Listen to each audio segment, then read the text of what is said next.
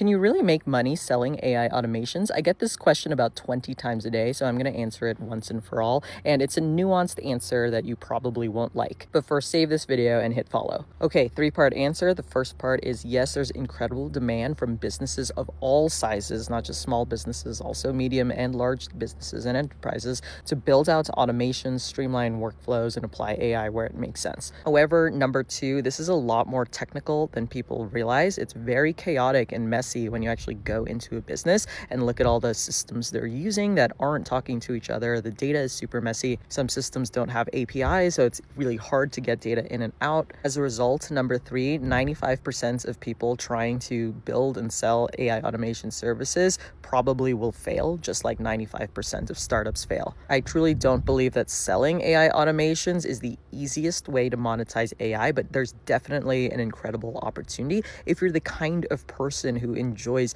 tinkering with workflow automations and debugging stuff when it breaks, which is going to be all the time.